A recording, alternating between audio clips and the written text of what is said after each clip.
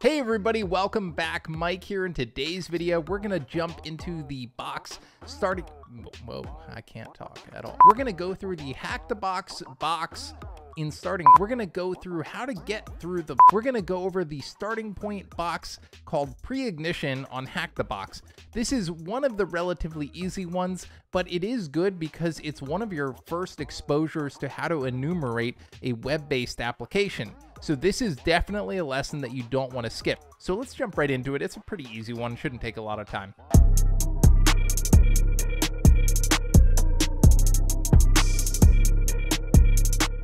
All right, so here we are in Hack the Box. Now, I literally just spun up this machine. So let's go ahead and click the IP to copy it to our clipboard. We'll head over to Pwnbox. If you're using a VM on your system, you'll just launch your Kali VM or whatever you're running as your attacker VM. But in my case, I am using Pwnbox, so let's go ahead into Pwnbox. Let's run our initial scan. I like to do nmap-v for verbose, -s capital C for scripts, and I always do -n, which disables DNS resolution. It doesn't really do a lot, to be honest, in this scenario, but it's just a habit of mine.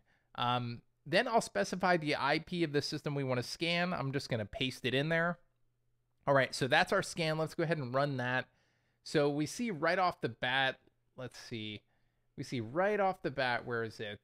Down here, we have port 80 HTTP open, and it is running Nginx, which is a web server. It's also has a component of it to do load balancing. So that's good to know. We don't see anything else. Now, what I typically would do, I'm going to go ahead and open up another screen here. Keep in mind that the default nmap scan right here, because I didn't specify any ports, by default, it will only scan the 1,000 most common ports. So you don't want to ever just assume this covers everything. It's very easy to make that assumption. So what you can do is you can do another scan kind of in the background. Maybe we don't do scripts for this one. And I'll just do 10.129.70.75. Now, the difference here, I'm going to specify a port with -p. Normally, you could do something like this. This would scan port 80 only. Now, instead of that, if we want to scan all 65,535 ports, we can just do -p-. And then what we can do is we can run that in the background, and that'll just make sure, look right here, 65,535 ports being scanned right now. This is just a good thing to get used to running in the background. Again, we could even minimize it and just come back to it later as we're working on other things, just to make sure we don't miss an open port. And believe me, I've missed open ports not running this, so just keep that in mind. All right, now in our case, I'm going to go ahead and we'll go ahead and kill that for now. And let's focus on this port 80 piece. Oops, let me close that. Okay. All right, so we have port 80 open. So how do we handle this situation? What do we do with this?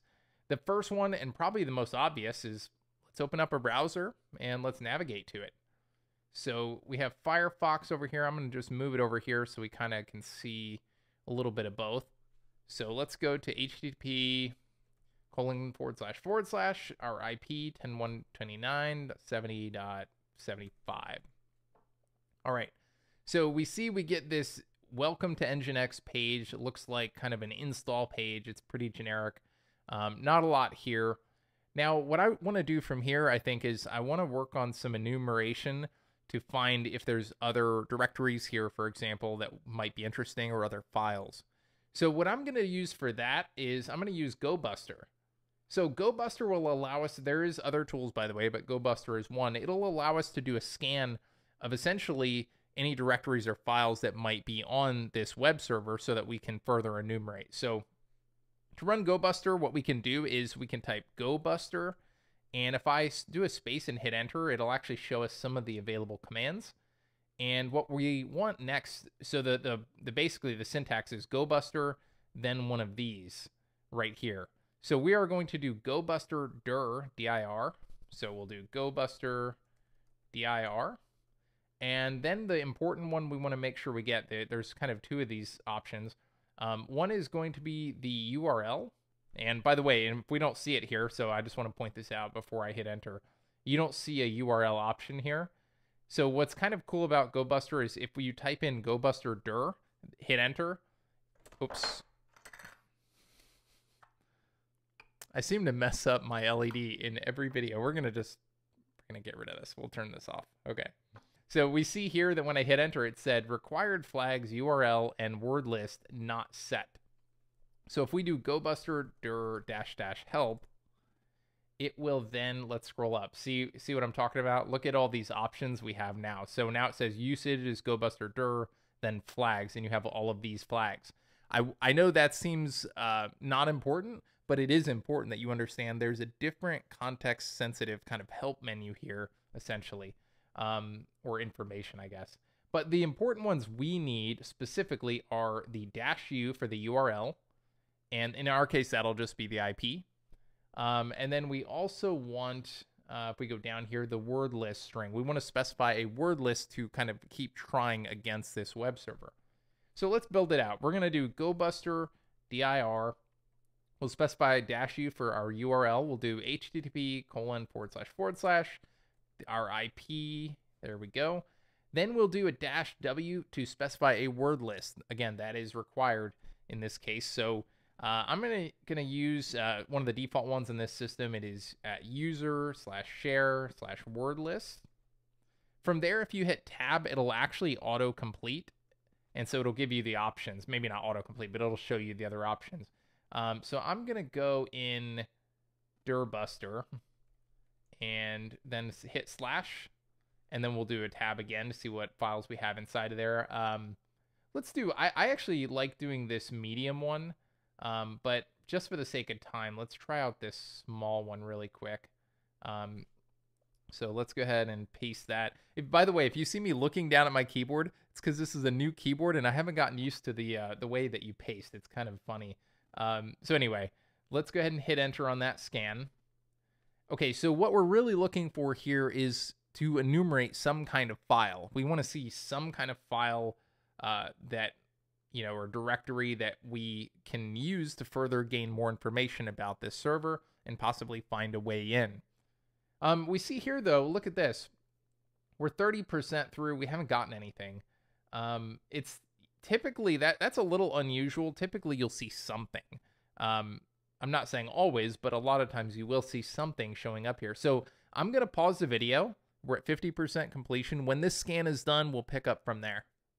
All right, so we see the scan completed, but look at this. We don't see any results. And this is one of your first takeaways, the first time probably in this series of starting point videos that you reach a point where you go, oh, okay, well, yeah, it didn't find any files. There must not be anything there. That's not the case. We need to make sure we continue enumerating, and probably our shortcoming is really the word list we're using.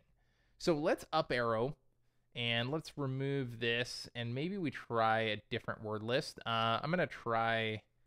Let's see, let's go in the dir_b directory. All right, so we have some other word lists we can use. I like this common one. This is good. I like the big.txt one as well. There's quite a bit of stuff in there, though. So for the sake of time, let's just do common, and we'll rerun that. And yeah, look at that. As soon as I reran it, now we have admin PHP. And the scan's already done, by the way. So that was super quick. So let's go ahead and navigate to that file. So we're going to the IP/admin.php. All right, so we get to this admin console login, which looks pretty promising. So the first thing I would always recommend doing is, if it's some kind of common piece of software, this looks like a custom application. But if it is a common piece of software, before you do anything further, go look up default credentials for that piece of software. So if it's, you know, SolarWinds, for example, go see what the default login is for SolarWinds, right? But in our case, this looks custom, so I don't know. So we'll start with the basics. We'll do like admin no password. We'll do admin, let's do password, admin password. Oh, I thought that one was going to work. Let's do admin, and I'll try, oops, let's get this out of the way. Look at that. So that was it. Admin got us in.